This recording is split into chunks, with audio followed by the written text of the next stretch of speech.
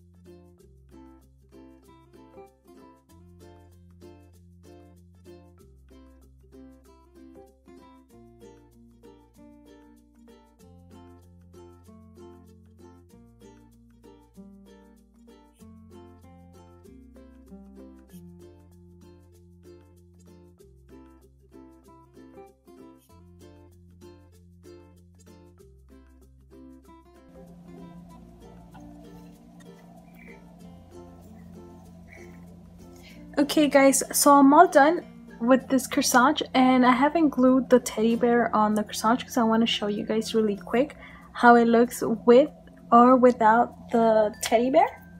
I want to show you guys how it would look with this other image that I use for the other corsage that I made. So that's how it looks with this one. So you guys could use whatever you guys want. This is just an idea for you guys. So I hope you guys like this idea. If you guys do, please give it a thumbs up. Don't forget to subscribe if you haven't subscribed.